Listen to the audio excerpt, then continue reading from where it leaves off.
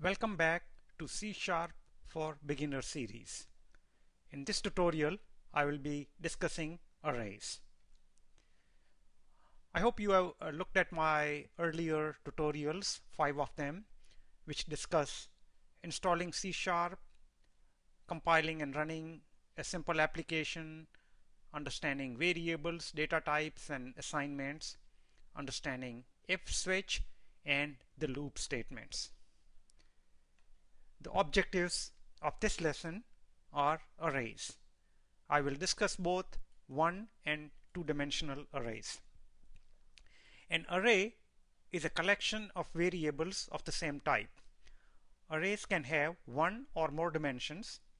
Arrays are convenient for holding related values, for example, daily closing stock prices. An array is a group of variables of the same data type and referred to by one common name. Why do we need an array? For example, if you want to store stock prices for 30 days, you will have to declare 30 variables. To handle such situations, you need arrays. You can store all the 30 values in one array or in one variable. Arrays also allow you to organize data in such a way that it can be easily accessed and manipulated.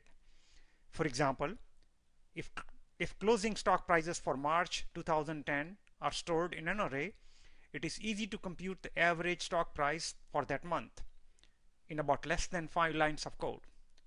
Also, data stored in arrays can be easily sorted or searched. So here is an example of creating 1D array. Type is the base type, the type of data that the array will hold. The size is the size of the array, the number of elements the array will hold. The new keyword builds the array and allocates the required memory. Once the array is created, its length is going to be fixed. Each item in an array is called an element, and each element is accessed by its numerical index. As shown in the above illustration, the numbering begins with 0. The 9th element, for example, would therefore be accessed by index 8. Assigning array elements. In this example, we are creating an array of 4 elements and then assigning a value to each element. In a real-world situation, you will probably read the stock prices from a database or a file. Accessing array elements. Here we are accessing the first and the third elements of the array. Keep in mind that the first element always has an index of 0 and the last element has an index of size -1, in this case 3.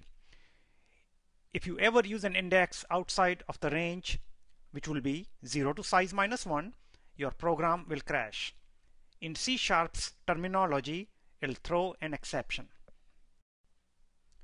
Remember, the stock prices array on the previous slide had 4 elements, which means its valid indexes were from 0 through 3, 0, 1, 2, and 3.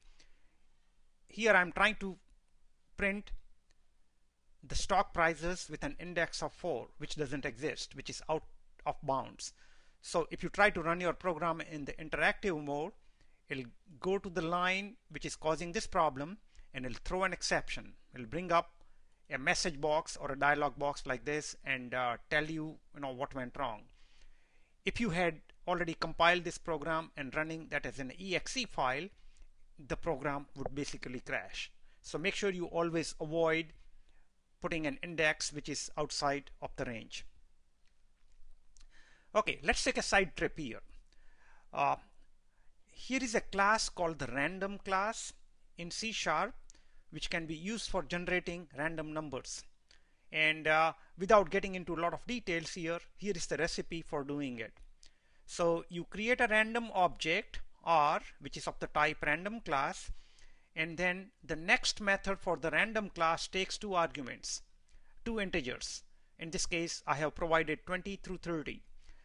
What this does is gives me a random number between 20 and 29.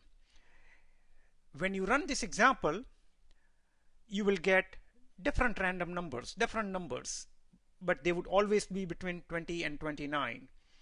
When you run the example on your computer, most likely the outcome would be different. In this case, the first number I got is 20. The last number I got is 29. Those numbers could have been anywhere between 20 and 29. So this recipe is used for generating random numbers. Here is another array example, and I want to show you how you can use loops with arrays. So again, I'm using this random object which I will use to generate random numbers.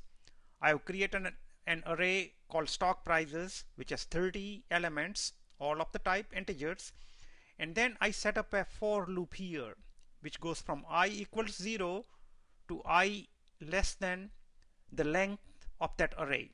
This is a good way of setting up a loop for looking at or dealing with all the elements of an array. This will make sure that you never are outside the bounds of an array. 0 through the length, 0 through I less than stock prices dot length.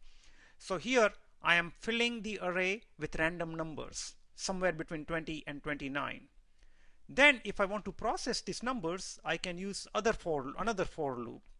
So if I want to print now all those 30 numbers, I can set up a simple for loop. Again, the for loop begins with 0 and ends at length minus 1, and what it's going to print is the number, the day number in this case, and the ending stock price for that day. Please run this example and see the output that you get. Every time you run this example, you're going to get a different output because you're going to fill in the array with different sets of random numbers. Creating a two-dimensional array. Arrays can have more than one dimensions. Here is an array with 2 dimensions. I'm using an array to store test scores for 5 tests for 4 students. So the one dimension is test, the other dimension is students. Assuming that I already filled the array with the values to print Linda's score on test number 4, this is the syntax I use. Scores. The first index is 3, which is referring to column number 4, test 4. The second index is 2, which is referring to the third student, Linda. And the output I get is 86. So that was a quick introduction to arrays. Next, I'll be talking about classes and object-oriented programming.